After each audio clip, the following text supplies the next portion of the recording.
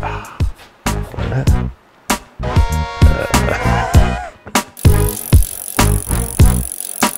everybody, Graeme from Frontenac Cycle here in my absolute all-time favorite sweater to talk to you today about limit screws.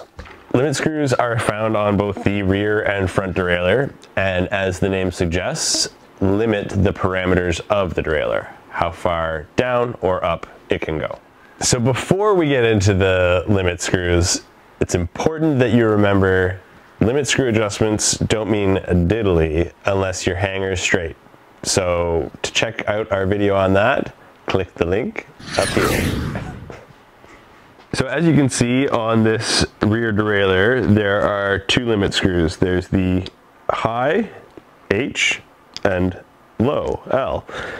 High is for your hardest gear, high, hard, and L is for your easiest gear, light. So we know that the hanger is straight. Now we can start with the high limit adjustment for this gear here. We've purposefully set it a little bit too tight to give you an example of what it will sound like and look like for when your limit screw is in too far. So you can see that the jockey wheel is not quite sitting down below the cog perfectly, and you're getting that noise like you're sitting between two gears. So what we want to do is we want to loosen the limit screw so that the derailleur will fall down into gear more. And we're going to go 1/4 to 1/8 at a turn at a time. And right now that's giving us no noise. So let's just check. That seems to be falling into gear nicely. So here we have a situation where the low limit screw is in too far. And as you can see, we're currently in our second easiest gear, shifting to our easiest. And the derailleur won't make the jump. So that means that the limit screw is in too far and is limiting the derailleur from going up all the way. So again, we want to undo the limit screw. We're going 1/4, half turns at a time. And now it's sitting nicely. So we'll shift between those two gears. And what we can do to test to make sure that we haven't undone the low limit screw too far is we can actually, with our hand, just push on that derailleur, pushing it up. And we're going to do this carefully so that no derailleur goes into the spokes. And right now it's looking like it's good. It's not going to go too far. So we have our derailleur limits set. Fun fact, I have seen real hyenas in the Kruger National Park, South Africa. No big deal.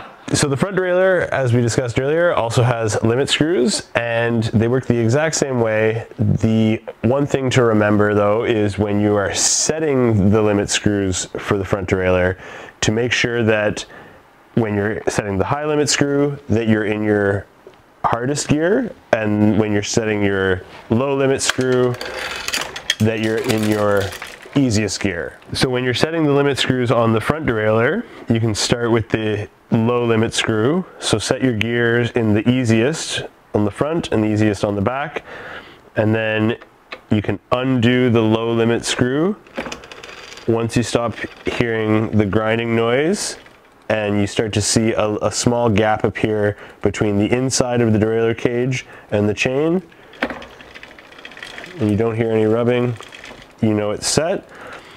And then when we want to do the high limit screw, we're going to shift the rear derailleur down to the hardest gear on the back and hardest gear in the front.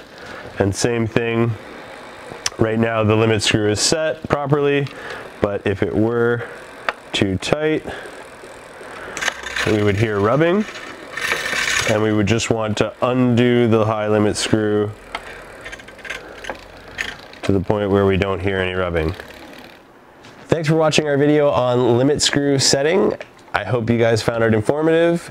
If you're still having issues setting your derailleurs, make sure you check out our video on barrel adjusters to get that final tune dialed in.